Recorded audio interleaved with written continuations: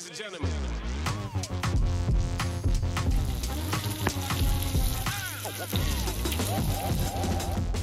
Alright, I just dropped my wife off at the train station. Now back to home. Alright, back at the headquarters at home. So wife has to work today. It's Saturday. And we got a lot to do today. So I thought I'd take you guys with me and see what we can get done. Ooh, beautiful car. I just wish it was done.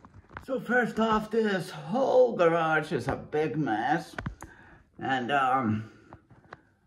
well, because of the engine, of course, that we've been making for the past few months.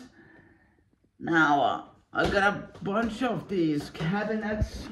You can see one already over there. Which way should I put this? And we're gonna build the next one here. Then we have wall cabinets and tool racks for the wall. But we'll have to clean up this whole mess here. And oh yeah, we also have a lot of these, you know, just signs that I want to put on the wall. Since there's only one, that's the old Michelin sign that I found from a flea market somewhere. That is a genuine article. These are just, you know, reproduction things. But I thought they'd look pretty nice on the wall anyways. And that's pretty much the schedule for today. So the cabinets on the wall, on the floor, maybe paint some stuff, get all the things on the wall here, and let's see if we can try and get the speakers up on the wall also. I don't know if I had time to run all the cables for the speakers on the ceiling, but we'll see how it goes. Also, if we have time, we're gonna take off the front axle from the Vauxhall Viva that's just outside. I just hope it doesn't rain today. So yeah, let's get to it. I'll put the security camera on follow mode, and I think we'll get a okay time lapse from it. So yeah, let's get started.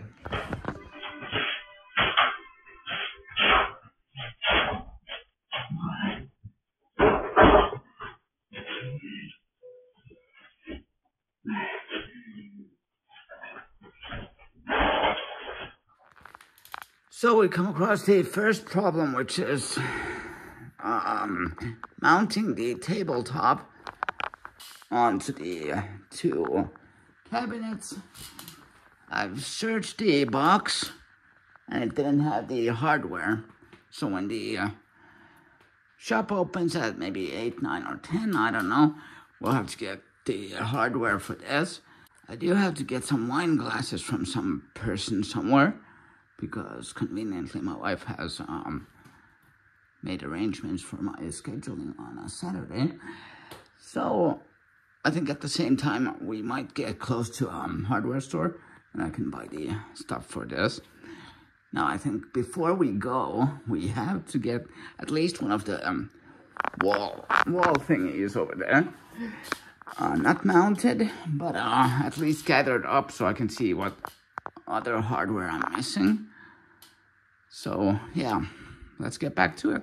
Actually, I think I might have found them. They are here. I'll just have to test that they actually do fit on the underside of the thing. I'm sorry about the music. It's 1930s jazz that's going on in this place.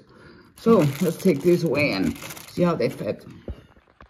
You know, when you do something dumb, like before you put the top on, you put a box in here that's too big. There we go. Opened up the box inside there and got the Brembo brake pads out. Okay, so that's, I think, stage 1 complete. The camera is trying to pick up on me. We put that cabin there.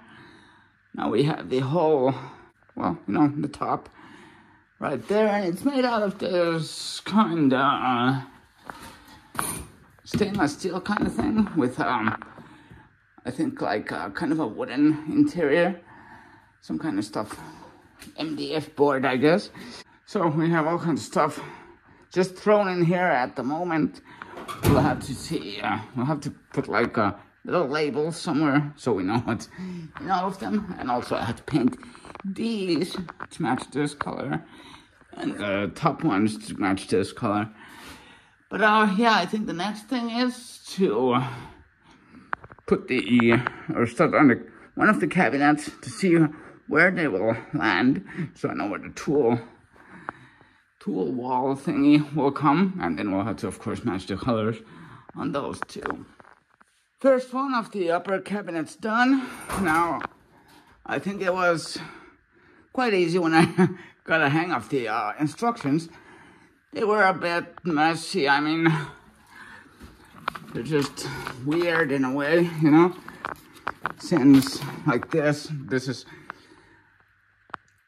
this way here, but then on this picture it's like rotated 365.5 degrees somewhere, so it doesn't make sense when you look at the pictures. But anyways, this is the cabinet that fits nicely.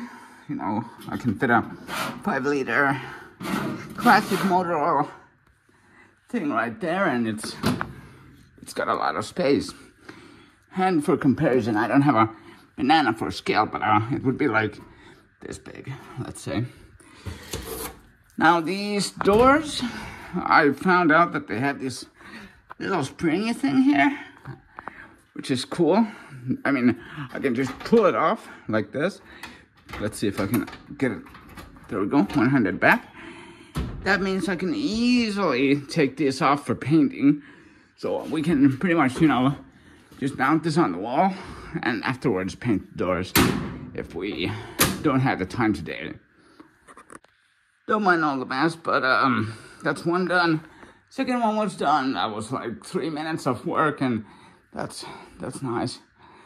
So I don't know what the time is right now, but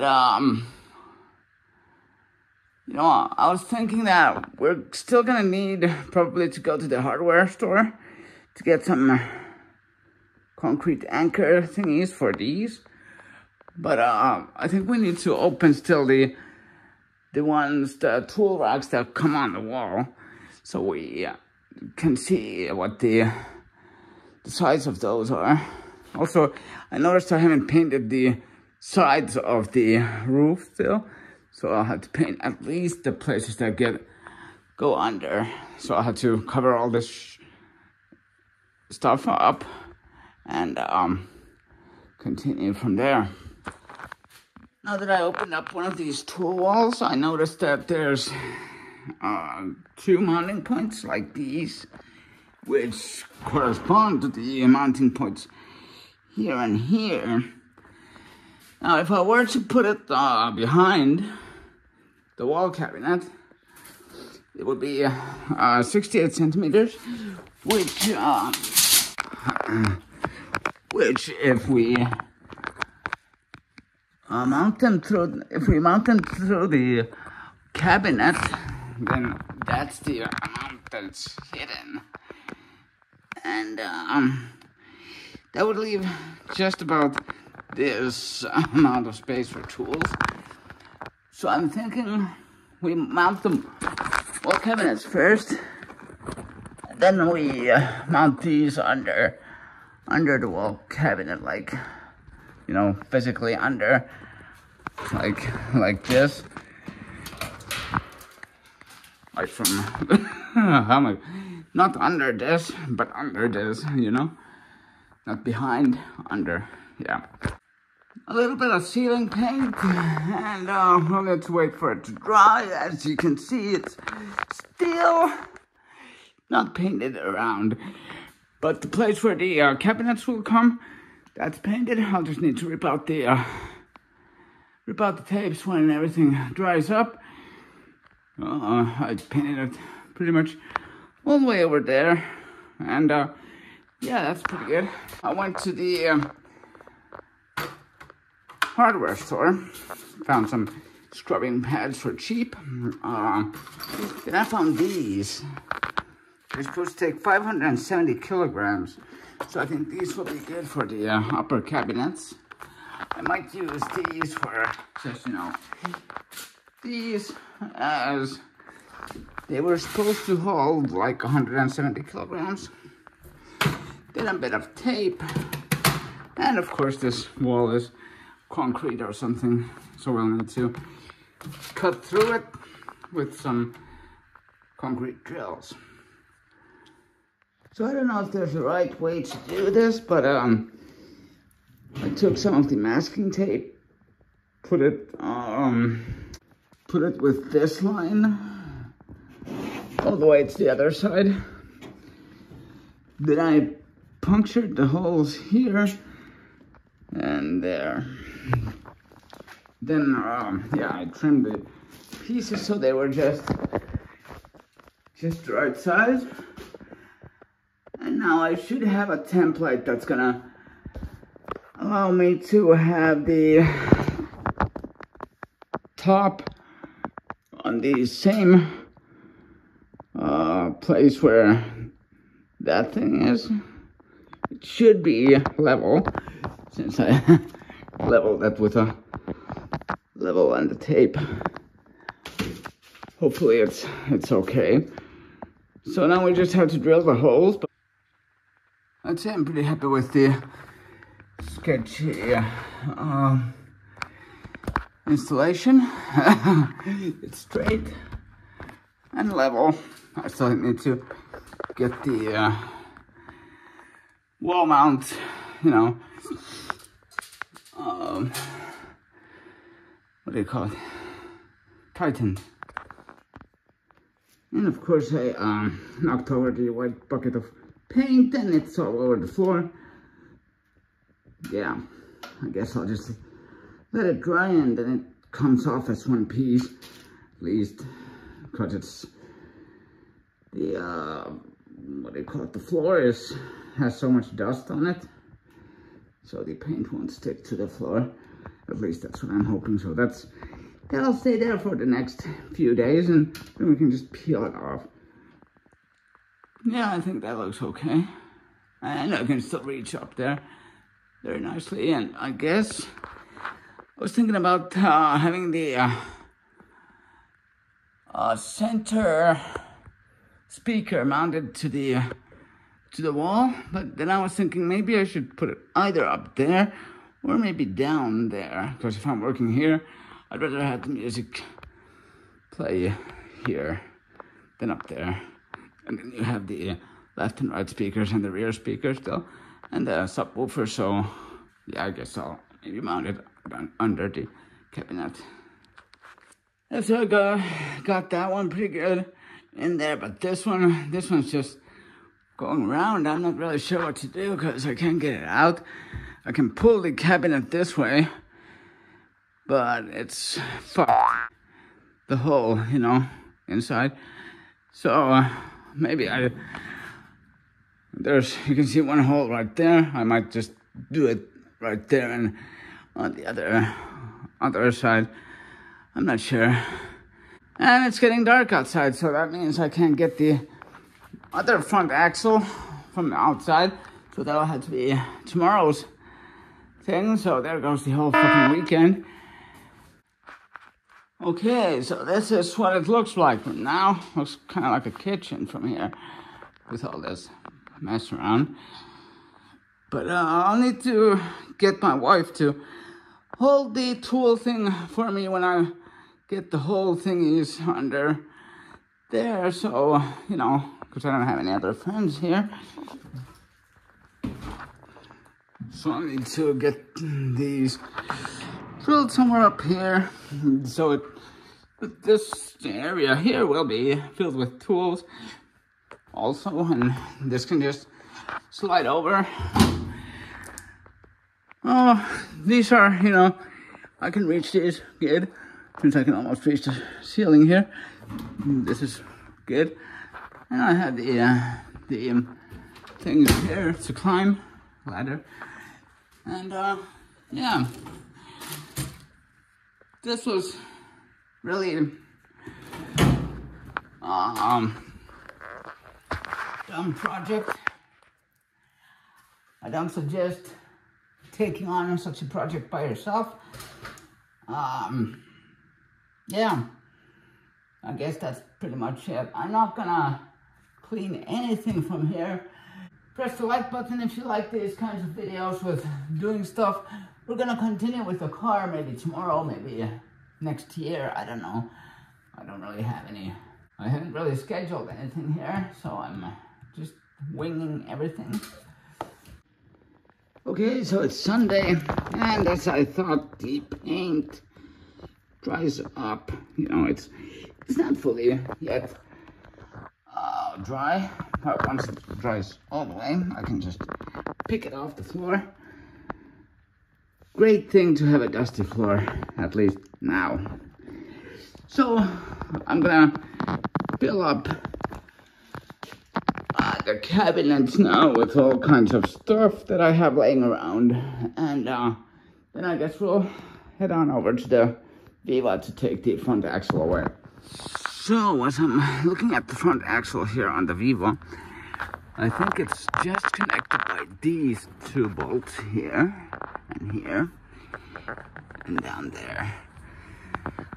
I looked at it from the underside and I didn't see anything else that it would be attached to. Of course, I'll have to take off the steering thingy, but I think it might just come off from there and it will pull out.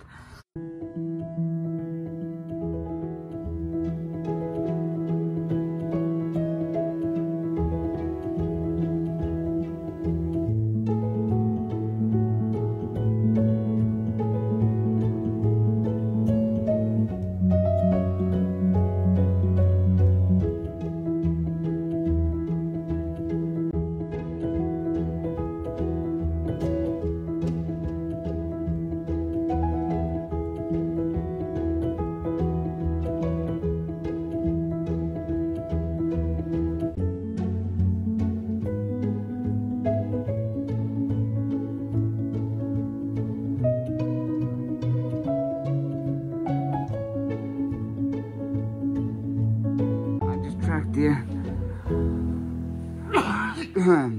front axle here,